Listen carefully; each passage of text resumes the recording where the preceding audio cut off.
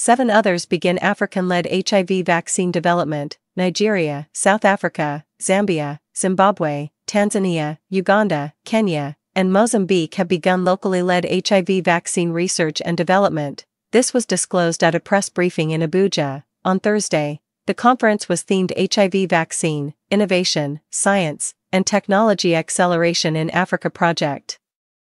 The initiative aims to harness and catalyze African scientists to contribute to an African-led effective HIV vaccine under the Bringing Innovation to Clinical and Laboratory Research to End HIV in Africa through New Vaccine Technology, Brilliant, consortium led by the Chief Executive Officer and President of the South African Medical Research Council.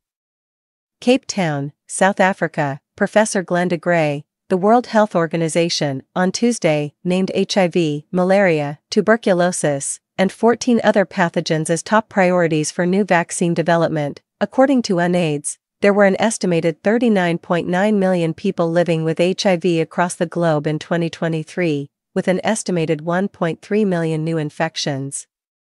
Africa has about 25.9 million, 65%, of the global burden, with Nigeria contributing about 1.9 million, making it the 4th largest HIV burden country globally. However, to end the HIV epidemic, an effective HIV vaccine is required to be added to the known prevention tools to stop transmission. The United States Agency for International Development awarded more than $45 million to the Brilliant Consortium through a competitive process to implement a cooperative agreement under the HIV VISTA project. The executive director of the International Research Center of Excellence at the Institute of Human Virology Nigeria and principal investigator in Nigeria, Professor Olashlu Abimiku, noted that the objective of the consortium was to evaluate HIV vaccine candidates emanating from the continent. She said, activities supported under the HIV VISTA project will be implemented exclusively in sub-Saharan Africa, which is the geographical area in the world with the highest burden of HIV. These new project funds will be directly applied in Africa and substantial in-kind resources are being leveraged. This more powerful collaboration with a greater number of partners, and uncanny goodwill, promises to deliver results while disallowing the diversion of funds back to the United States. Through these efforts, African institutions will be encouraged to become more autonomous, generate domestic resource support, form partnerships with the private sector, and possibly create a more sustainable system for HIV vaccine RD, which is progressively and inordinately dependent on the U.S. government. Expressing optimism about the project, she emphasized that this is a true partnership that acknowledges the potential of great innovation and science from Africa to solve global health challenges, especially those that disproportionately devastate the continent. We are very thrilled to partner with the government of Nigeria and colleagues from South Africa, Uganda, Kenya, Tanzania, Zimbabwe, Zambia, and Mozambique in this endeavor. The Director General of the National Agency for the Control of AIDS, Dr. Temitope Lori, noted that the HIV VISTA study offered hope for a vaccine tailored to the needs of the population. She said, HIV remains a significant challenge in Nigeria.